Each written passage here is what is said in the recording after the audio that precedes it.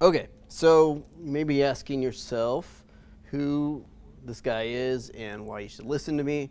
I've been developing for over 10 years. In previous lives, I did a lot of Java, a lot of web and JavaScript. I moved to .NET about, I guess it'd be about 7 years ago. And then about 5-ish years ago, I really kind of made a push to learn iOS and really get into that. And I've been developing for iOS, and which includes Xamarin iOS, which is pretty much iOS but with C#. I did that for a couple of years, but for pretty much the last 5 years, I've been doing iOS development. A little bit about me: I'm from here. I lived in Atlanta for 8 years, and just this last year, my family and I moved back to Omaha, and I've been working with travel and transport as iOS developer for about just over a year. So I guess if that gives credence to what I'm going to say, I don't know. So a lot to cover with the Apple Watch. So what I'm going to cover is first the interaction model, what the different how it works with the UI.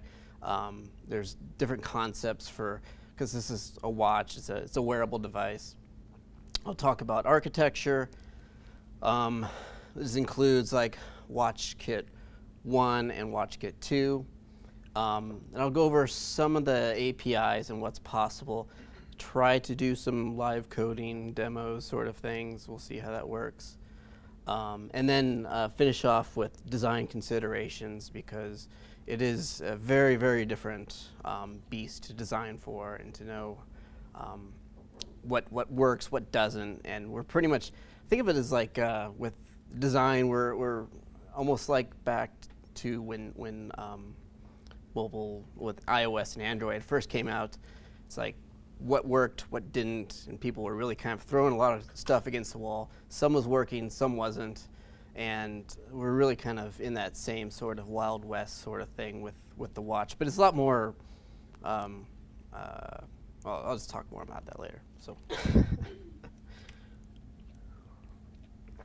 first off, what is this thing? It is a computer, obviously, but it's on your wrist. So I was really interested when they announced it. It's like, okay, what actually is this thing? How powerful is it? What things can you do with it eventually? And when they announced it, or when they came out with WatchKit 2, there was some baselines or some testing that people did, and it was about, the processor was about as powerful as like an iPhone 4S. It's got ½ gig of memory. It's got all the communication, everything that you would require for a computer to communicate, networking, Bluetooth, and everything else. But more importantly, when you're thinking about it, it's just a watch. It's like you got, it's a computer, but it's just a watch, essentially, in its core. So you can think of all these grand things, but you really need to kind of focus it through the lens of that it's a watch. It's really great for convenient interaction. My wife has one of these, and we use it a lot for messaging and whatnot. It's got some nice features for doing that, and it makes it a lot more of a personal device, which I think is really cool. But for me, when I was thinking about it, this activity tracker was one of the most important things for me, since I was wearing a Nike Fuel Band for a while beforehand, and I really liked the activity tracking. People love their Fitbits and everything else, and I just wanted something first off to replace my Fuel Band and just be a better tracker. And I don't know about you, but like, I wasn't a watch wearer for forever. I think it was almost kind of like people stopped wearing watches when people had phones in their pockets all the time. That, me included. Like, I wore a watch growing up constantly, had a phone in my pocket constantly, and I'm not gonna why do I need this thing on my wrist all the time and only this one thing? So anyway, that's just trying to give just a general overview of what the watch is, and then we'll kind of dive in. So you want to develop an app. What does it take? So it's the same requirements as iOS. You have to have a Mac, you have to have Xcode, and it is highly recommended they actually have the device to use, to test on, to run your apps, because I think especially with the case with the watch, the simulator does not cut it. It's okay, and if you want to do some quick stuff, but you really have to have a watch in order to really understand it and develop apps that are well. So I'll mention with Xcode 7 and iOS 9 that they released this year, you can now develop, you can create an account and download Xcode, and Apple now allows you to run your code on one device without free. Before, you had to pay $99 per year in order to even run it on your device. So now they've opened up just a little bit. So if you have a watch, you can download it, run it. If you have a Mac, obviously, you can run it on your one personal device, and then with that $99, it opens up to like 1,000 devices per year. And then in order to publish it to the App Store, you obviously have to pay the tax on that. So, all right. So I'm going to be, with this, I think I'm just going to flip back and forth and talk about the different interface concepts with the actual watch, because you can talk about it, but I think really kind of seeing it really kind of helps things. So the first thing is glances. Let's see if we can get this. All right. We are on 1, right? 1 or 3, I don't remember. Yeah. All right. So here's the main thing is the watch face. I'll quickly just kind of demo some stuff. You can change your watch face. This is what you see when you look at your watch. It automatically turns on when you are looking at it. But you swipe from the bottom to get what are called glances, and these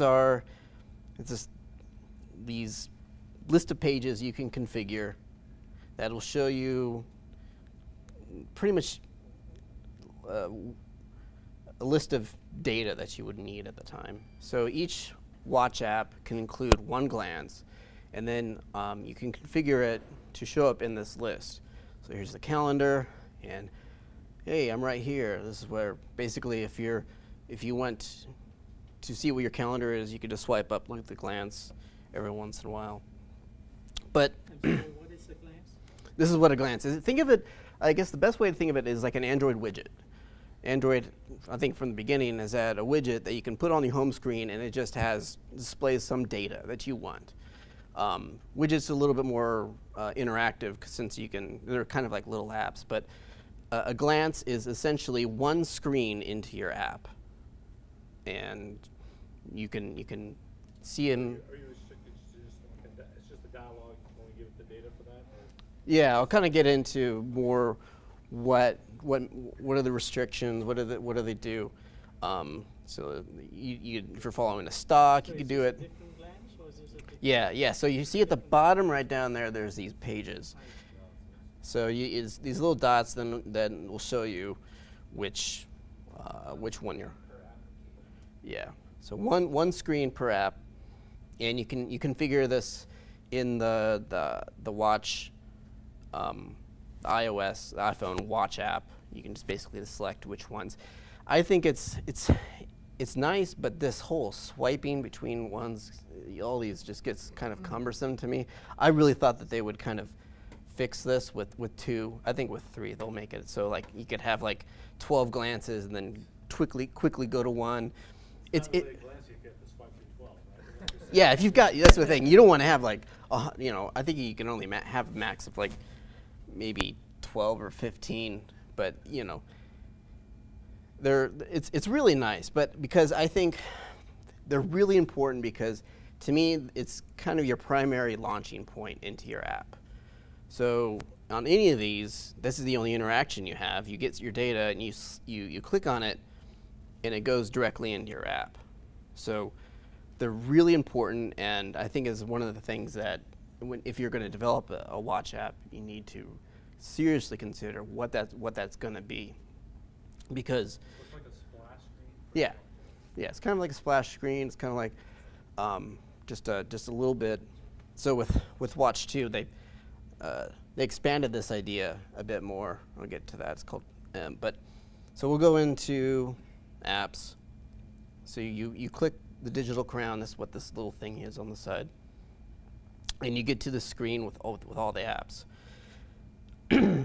By default, if you download an app, I think it'll automatically just install it. So if you don't pay attention to this stuff, you'll get, you know, a bajillion of these things showing up, and this interface I think is kind of unwieldy, because I almost never use this for launching stuff. Very very so often, but I think I really wish there was a way to just kind of, like with iPhone, you could have a screen with just 3 apps that you always use or something like that, and go to the next and go to the next. But because this big huge collection, you can arrange this, but still it's like this big huge blob that can overwhelm you.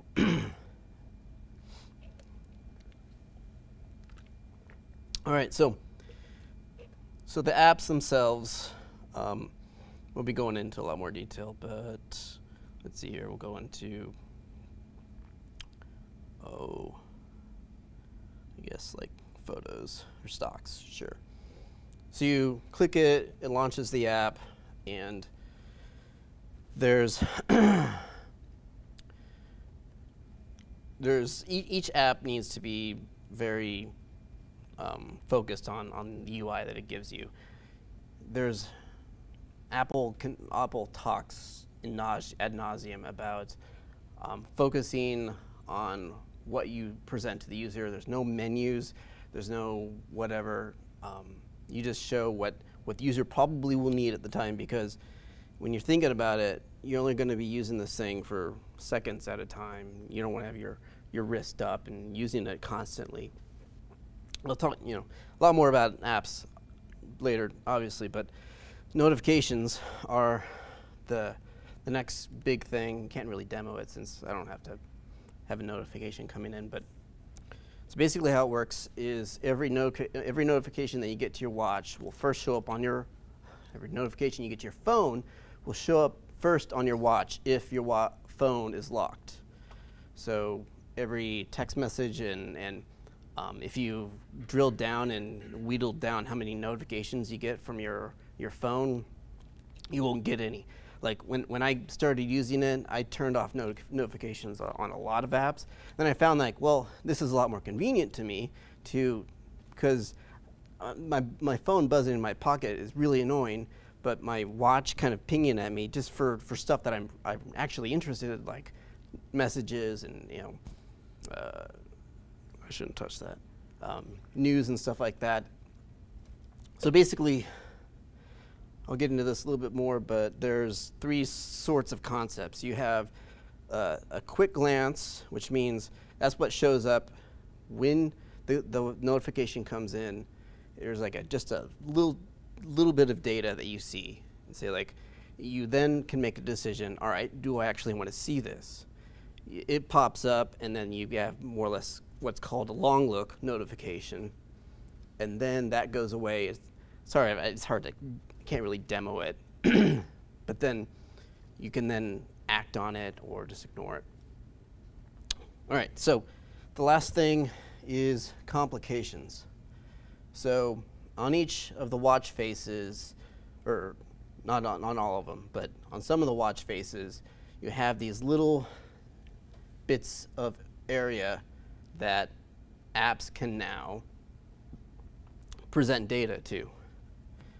Actually, I should set this to go to sleep. But so when you press down onto it, you can customize and kind of see these different areas.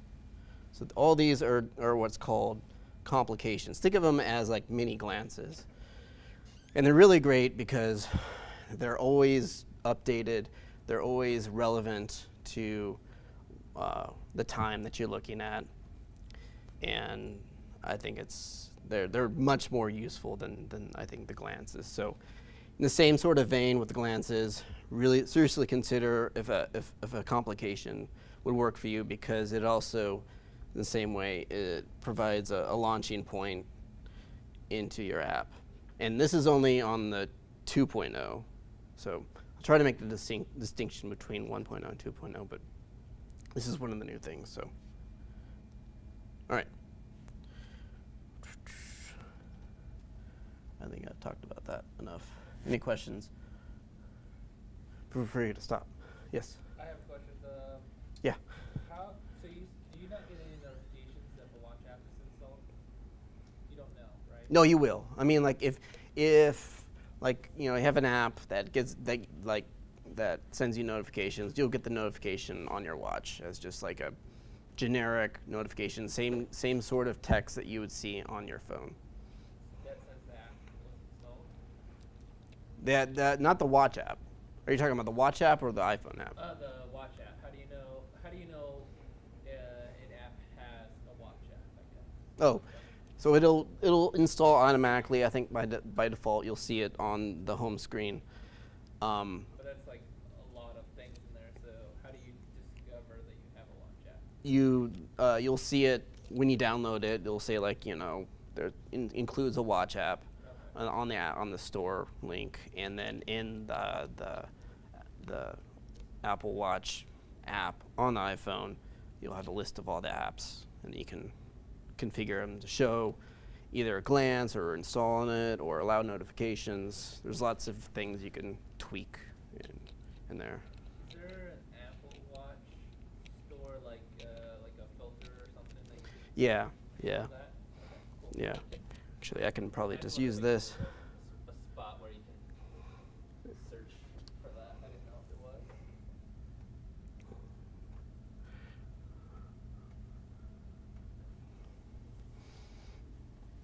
So this is the app that includes all the other apps, and this is what you use to configure pretty much everything.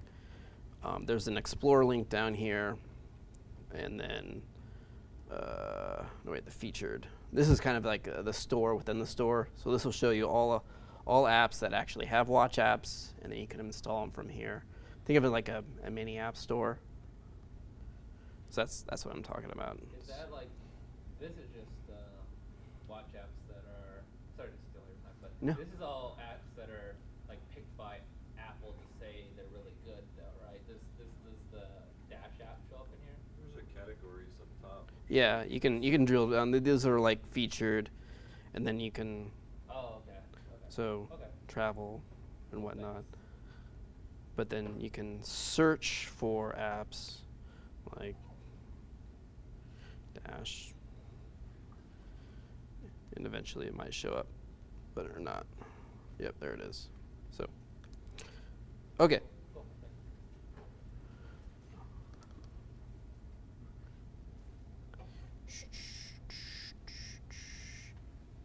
Don't fall over. All right, so let's talk about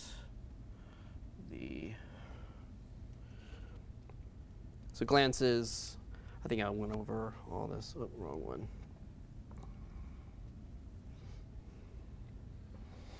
So basically, bottom line, glances are single interface. There's no interaction. You can't have any buttons or anything. Apple's built-in glances are not like this. I'll point out you can adjust the volume on the glance for the music, or there's another glance to turn off, toggle things like notifications and put it in silent mode and stuff like that. And then they're updated frequently, so they've got to be fast. So as users are swiping through all these different glances, they're all updated. All of them essentially are firing off a process on your phone that gets data. So I found this out because when we launched our app, I saw lots of hits with our analytics, with the glances. It's because not everyone's just sitting there looking at the glance. It gets fired off every single time they open up the glance and swipe through. So, okay. So let's talk about the architecture. So in the beginning with WatchOS 1, which was earlier this year, they had Watch 1 was kind of an intermediate for stepping to Watch 2.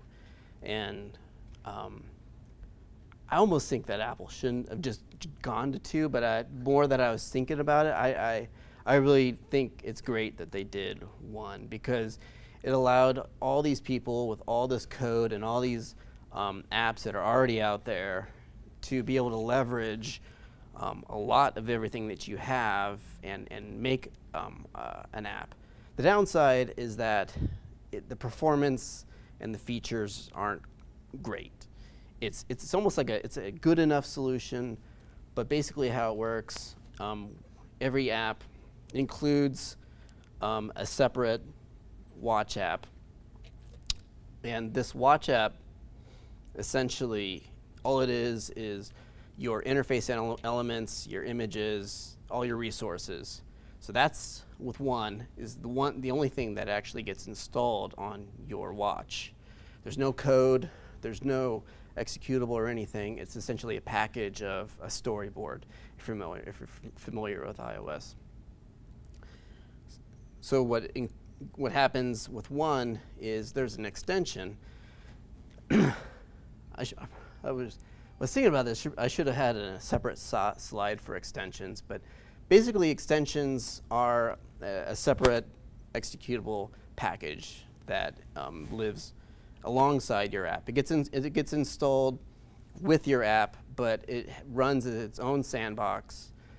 It has its own separate restrictions, and iOS will fire up this watch extension, essentially do these specific calls of what the actual action that the user is doing, and then return the data back to the watch to display on the app. So all that changed with 2 when they released this last month, I guess. So they announced it in June, but basically the main difference is there's still an extension. This was the biggest surprise to me. I figured it would be more like an iPhone app where you just have your app, but they created this. There's still this separation of the watch app and the extension. The difference is the extension is running on the watch instead of on the phone. So there's still some communication between the watch and the phone, but it's different. So we'll see. So hopefully that makes sense. All right. So this kind of expands on the notification stuff I was explaining before. This is what you see when a notification first comes in. You see this big icon, so you can identify, okay, where's this from? Do I care about this? Is this something I care about? A title, and then if you hold your wrist up, it slides up and you get an expanded notification. So what are we doing on time? Okay, so notifications are really important because you can then customize what the user sees. You can design the actual interface. If you have a graphic that you then create that would better explain to the user what's going on, you can include that. You can run code to do certain actions when they come in. But so basically, I'll skip over that. I think you got it. Okay, so let's talk about life cycle, what's going on when you launch an app. So essentially, the interface controller, that's the storyboard.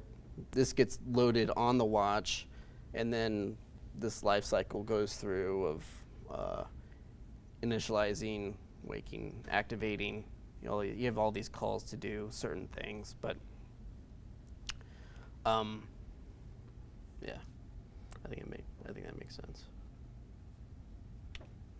Okay, so let's dig into what you can do.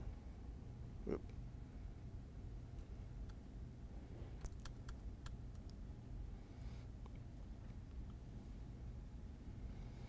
All right. So this is just a little demo app that I'll use for exploring. Oh, that's the main storyboard. So you'll see the separation here. I wish I could make this bigger, but I can scroll this way. All right. So there's the separation that you'll see when you're developing. You've got your actual app. The only thing you can include is the storyboard and assets, or like images or whatever media that you want to include with it, sounds or whatever. That's the only thing that actually is in the app. The extension then is where all your code is. So then it's broken out by interface controller. And they're not view controllers, they're interface controllers this time. So slightly different term. And then you've got your actual app up here. So I was going to live in the storyboard for a little bit and kind of go over the different things. So on every storyboard, actually this one doesn't have the other one. Here, let's fix that. Okay. Essentially you have three different entry points, right? You've got your notification, that's what this is. You've got your actual app, and you've got your glance, and that's what this is. So when this gets fired up, one of those three things is going to get loaded. And I want to talk about layout and how you actually use it. Good news is there is no frames, there is no auto layout, there is no like annoying quirks with how iOS does layout. The way that they did layout is vastly better and simple. Think of it kind of like divs a little bit with HTML. But so everything is about groups. So you drag a group up, and then you can think of it like a div. You can organize things within that group, and you can hide and show them. That's basically the concept. So you can then add a label inside that group. You can't just add a label. Actually, it does create its own group. But you add something to the group, and then you can add another group. And then let's say if I hide that one, the other one jumps up. Is there any restriction on the types of interface elements you can add to that group, or is it anything in that? So it's anything down here. Essentially images, buttons. You've got, let's zoom in there. So you have table, which I'll get to later, or just after this. Image, separator, buttons, switches. There's a picker. There's a special one for date and timer. So because it's a watch, you should be able to see the time whenever you look at it. It's kind of the concept. So these are special labels, essentially, that will always show you the current time and always show you a timer that you then configure. This is kind of the idea. You can have a map, a movie, and then there's this contextual menu, which I'll also get to. So layout is basically that. So I'll show you a little bit. So if I add another label, then you use the right side here to then select your alignment. Then each group, you can then select its size relative to the container. other attributes. Is it smart about overlapping? So if you have like a long label on the left and a long label on the right, what happens? It would essentially concat the label. So if you have instances where you have wrapping, you have to then design with that. Labels can have multiple lines, but if you're doing stuff like that, then you probably shouldn't be having stuff on a watch. I think is kind of the stance. So in here, you also mentioned there are 2 different screen sizes. So you can design for the 42 millimeter and the 38 millimeter separately. So you can say, okay, on the right side, I know if I'm on the 38, this label, we probably want it to be on the next line. So then you can adjust where it shows up based on the screen size.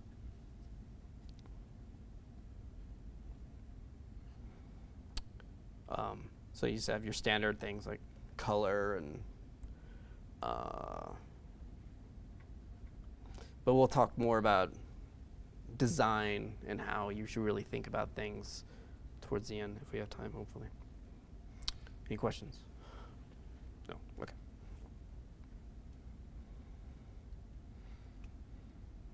Okay. So now I'm going to talk about moving from 1.0 to 2.0, which is good that if you have a 1.0 app, the migration to 2.0 can be a bit painful. But I still think there are instances where you'll want to develop an app that is 1.0, because basically this asterisk right here is huge, because there are some things. They brought a lot of the API over from iOS to watchOS, but not everything. And that little bit in that asterisk quite possibly could be in a framework you're using. If you're using that framework won't compile, and that you can use on the watch. I'm running into this now. So basically makes you think, okay, so if I'm relying on this old framework to do something on my iOS app, and there's no way, either I'll have to re-architect this framework, or maybe if you don't have the source to it, then there's no way. You have to then still use 1.0. Like a good example is, so I'm using this framework called RESTKit. And RESTKit then relies on an older version of CF networking, or not CF networking, the AF networking. Yeah, so they rely on an older version of AF networking. Well, that older version then needs to be updated to support all the same networking APIs to run on the watch. So you can still have a watch kit or a watch app with 1.0 and have all the iOS specific restrictions of the API you're using. But when you're moving to 2.0 is when things can get painful, because not everything's included. There's a subset. They ported over a lot, but not everything. So the other thing is data sharing. Since with 1.0, your extension and your app live on the same device, there's data sharing that you could do through what they call app groups. Essentially, you could have a shared data file or a folder that lives on your phone that both the extension and the app and other apps have access to and can share data. Well, that was completely deprecated with the extension moving to the watch. So they have this other framework called phone connectivity, I think is what it's called. Essentially, you can send data to your app on your phone and vice versa, and it's kind of like a asynchronous sort of, almost not really a client server, because maybe you just want, maybe your watch does all the data syncing in the background and it just wants to give that data to your main app to allow it to pick it up next time it runs. So you can do this kind of client-server sort of approach to it.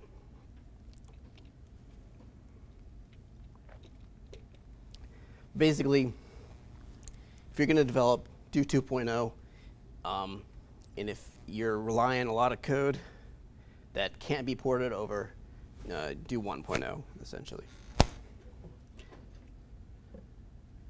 All right. So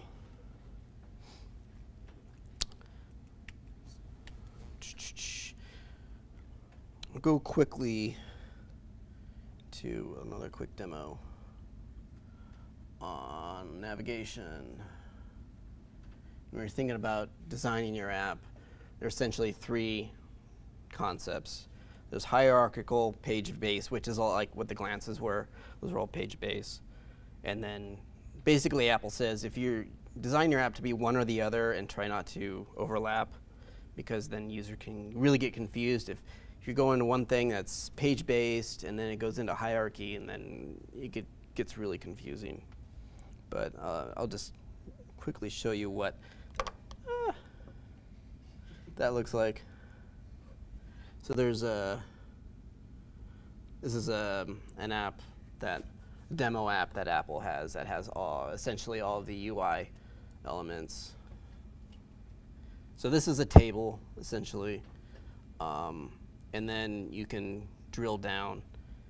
This is the hierarchy. Pretty much makes sense.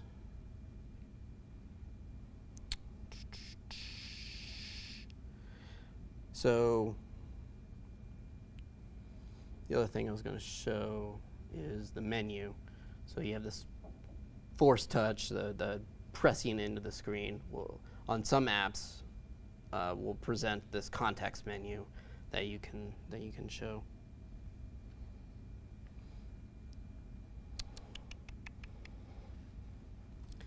So these are the different groups. Okay.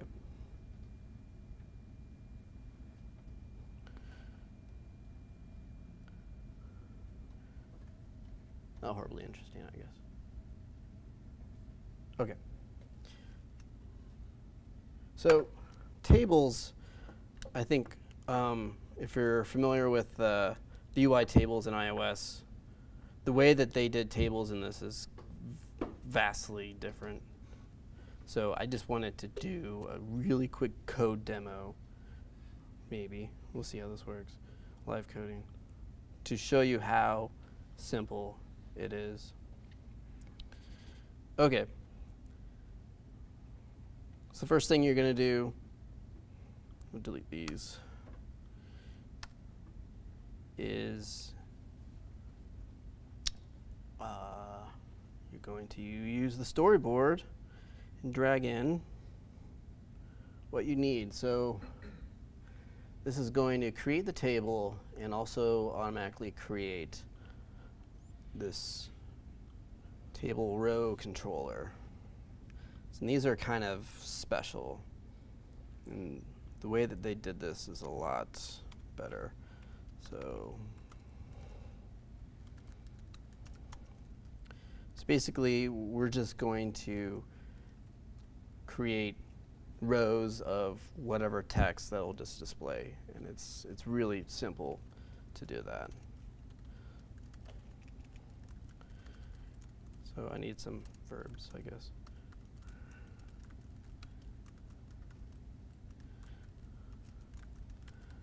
Sure. So that's our data. And then we are going to use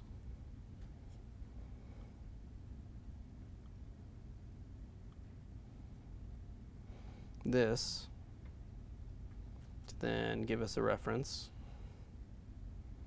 I'm hitting Control, and allows you to just drag over and create what's called an outlet in iOS or in WatchKit. Same difference. So that's our reference. And then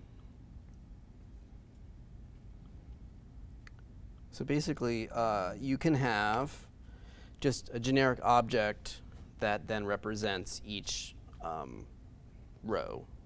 So we'll call it, we're going to create a new class called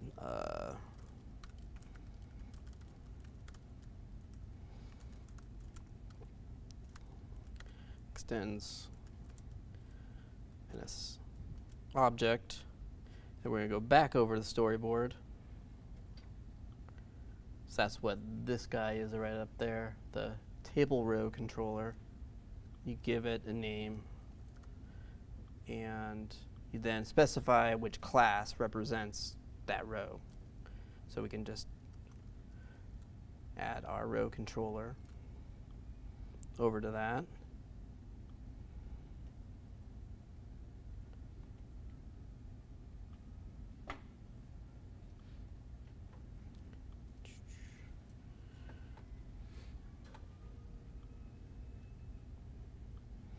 And then in there, then you can design everything that's going to be in this row. We'll have just a label. And then since that row is then connected to this row controller down there, I can just drag an outlet to it.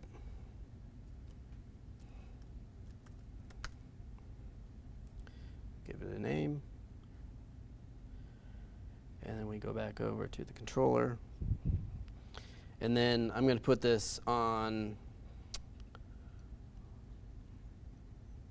awake with context. So this is kind of like the initialization of your interface controller.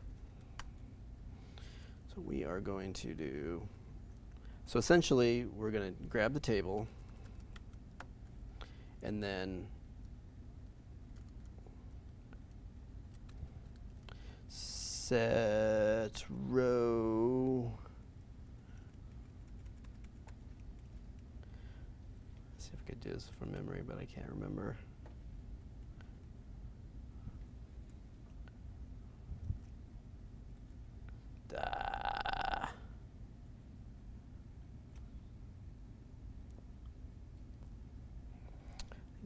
Go and check it out. That's why there's quick help over here.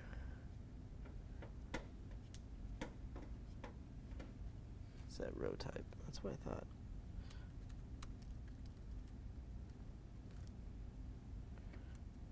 No. Is this going to be a failure? Probably.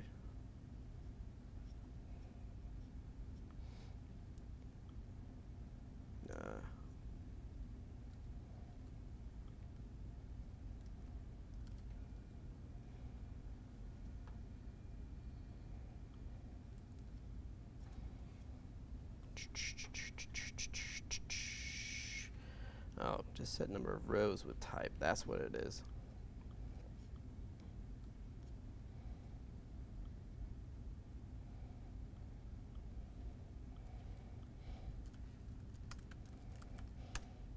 So we'll just do data.count and then with type of row.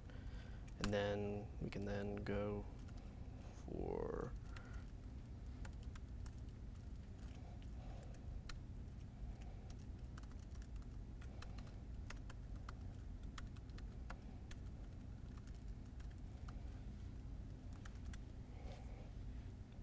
then you then ask the table, okay, give me that row.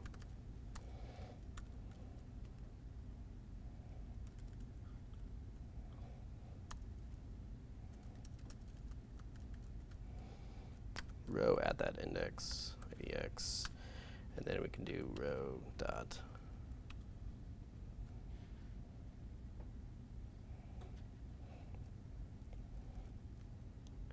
label.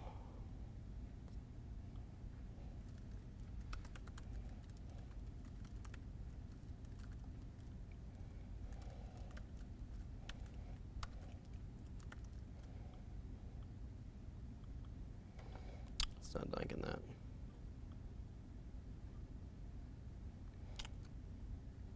Use before. declaration. I think we're going to have to put this in the will activate. Yeah.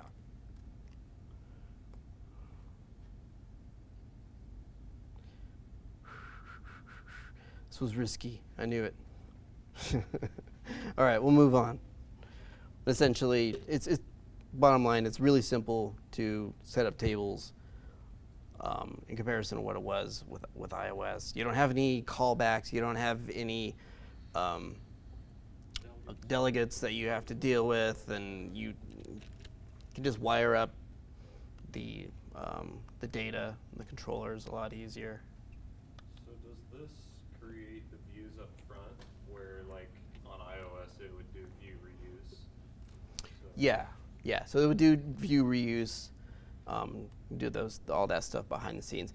Another thing I should mention: you cannot add things to your view controller through code. Everything has to be done in the storyboard.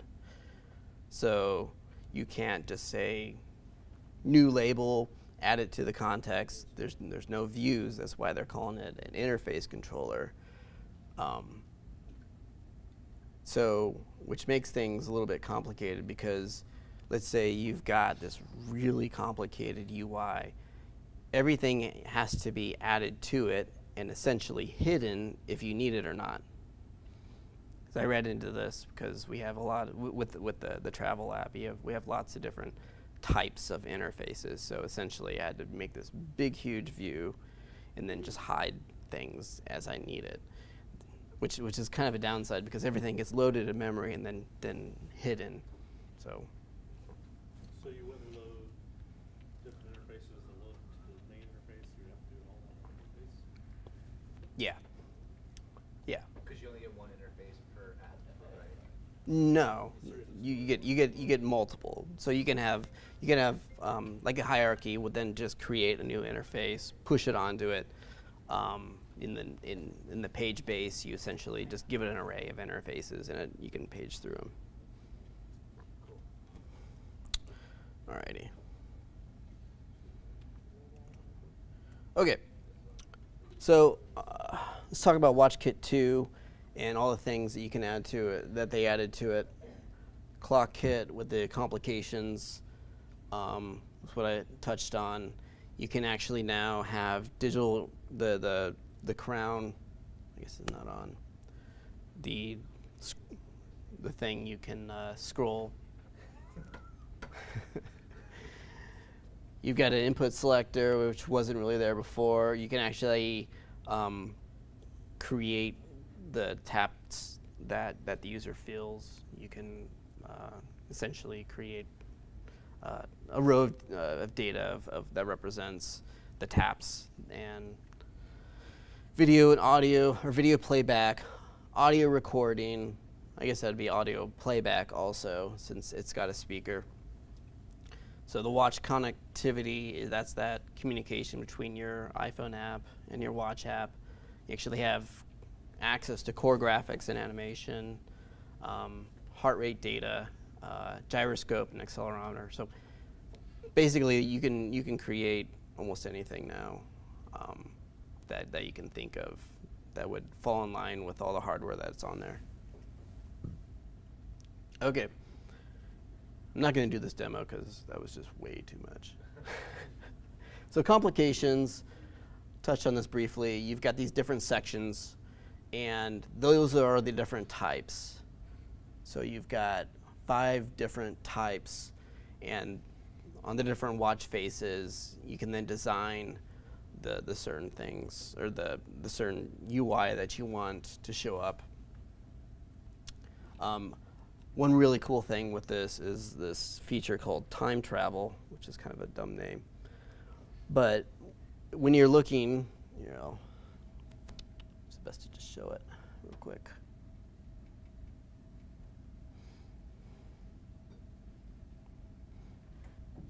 So when you start scrolling, it will then adjust the time. Basically, you can kind of see that. It says plus 25 there. So that's plus 25 minutes from now. All these complications that are lit up will then display relevant data. So the weather data is essentially showing you, okay, in an hour, in 2 and 3, that's what the temperature is going to be. So it's really great because, like, if you have a calendar, you can go through and see what's ahead. You can also go back in time. And I was, just before this, I was playing with creating one of these to kind of show as a demo, but we don't have time for that. Okay.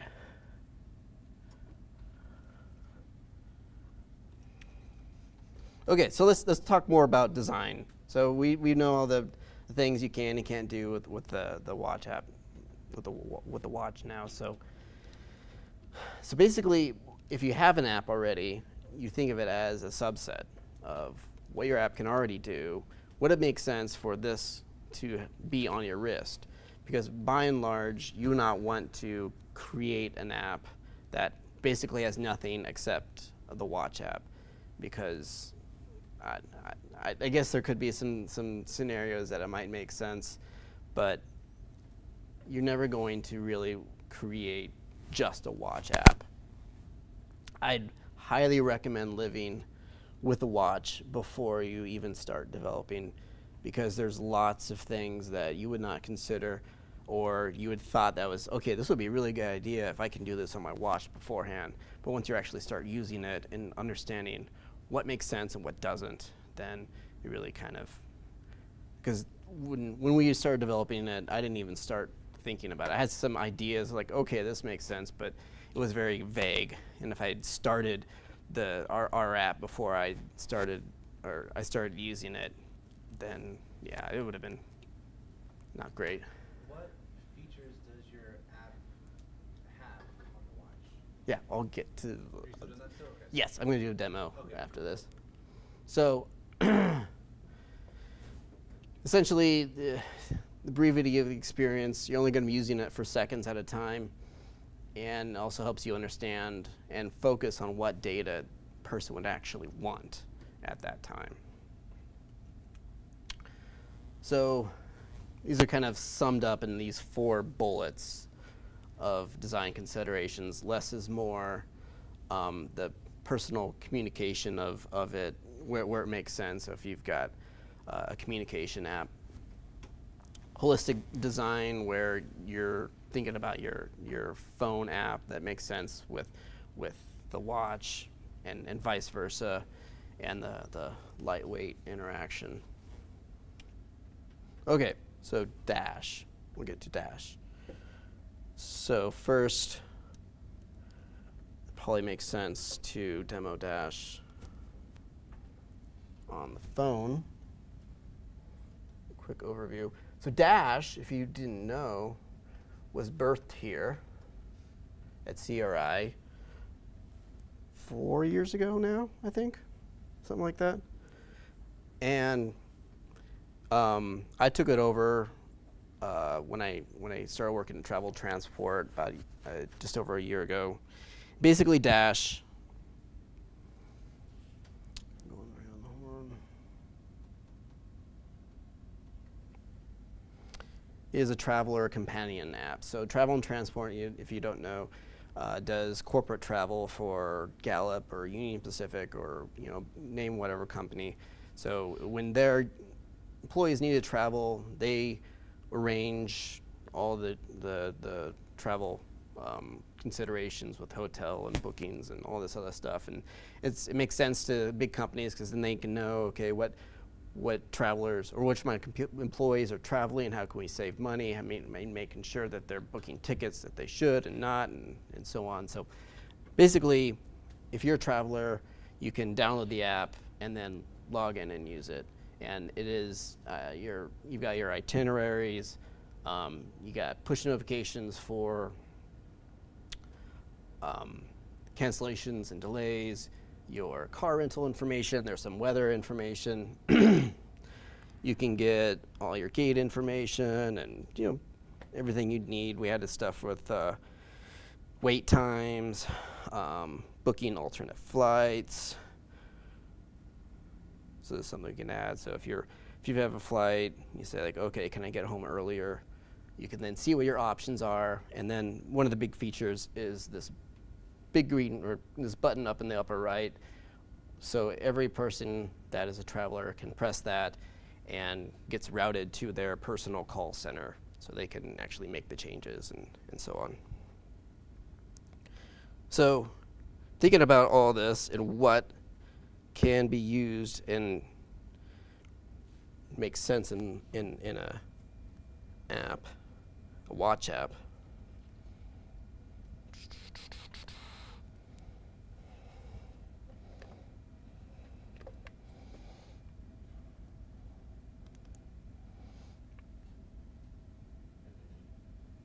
Okay, so it's basically with the glance.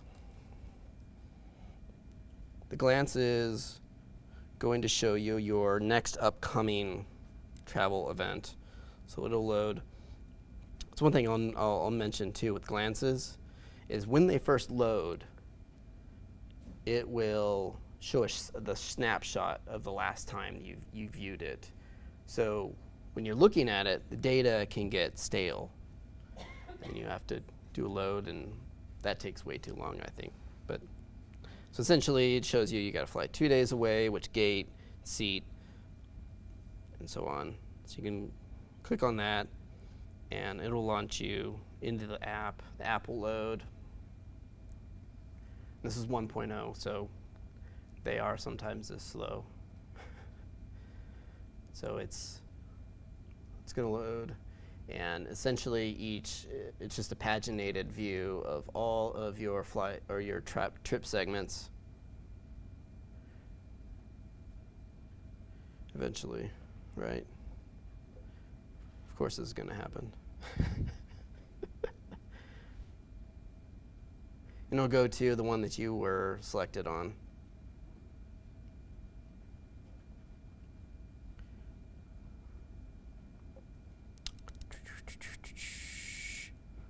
Right.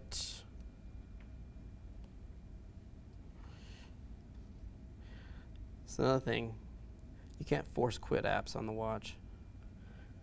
Once they're running, or if they're in a bad state, you have to make sure that they're going to run. Which apparently I didn't do here. Maybe it'll work on my other watch.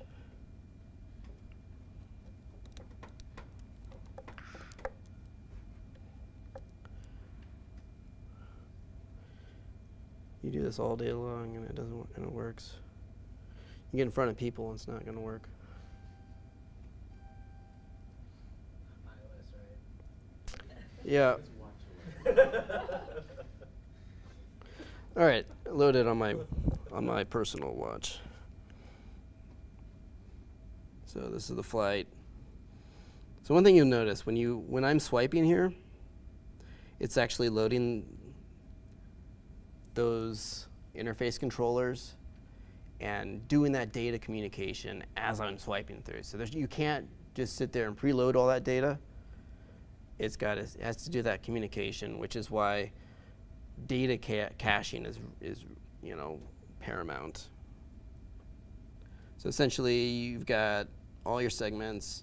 So it went to the most upcoming one, which is a flight 2 days away. You can then force click, and then get a list of all your trips. Go through them, see an upcoming one. And then basically, they wanted a way to be able to call your agent. But with 1.0, there was no telephone integration. 2.0 that we're going to be adding it, and basically just gives you the phone number. If you have like a trip notification, it'll show up in red. But that's basically it. So if I go back to my current trip.